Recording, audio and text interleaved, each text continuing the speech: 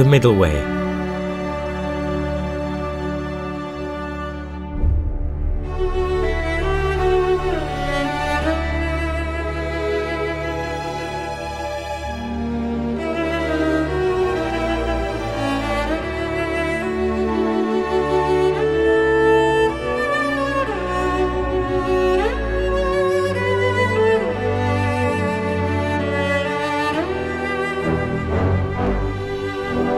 Right, wrong, yin, yang, black, white.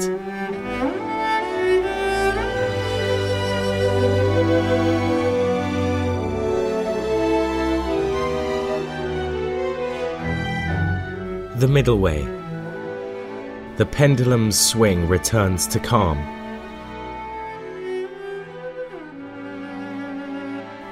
The scale's arm settles into its balance.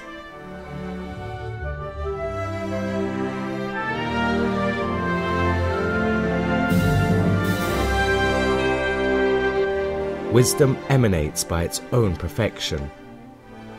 A stable radiance shines henceforth.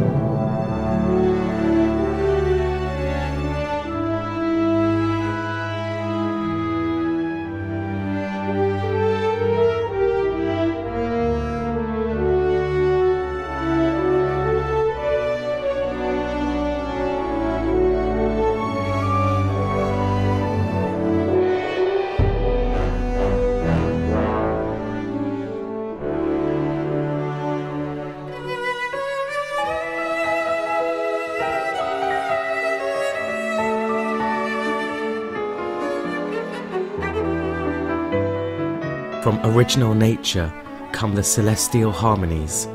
Inner and outer journeys finally become steady. The middle way.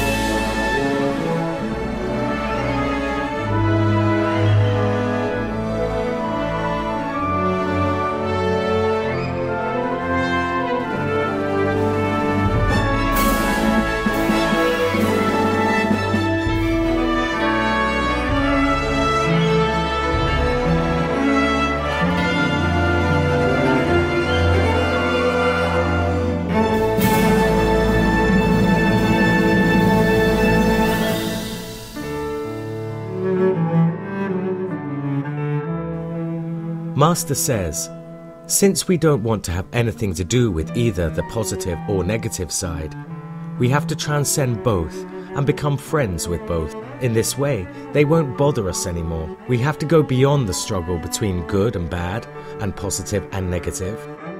Right now, we're still steeped in the war between positive and negative, but we need to become neutral, just like a neutral country.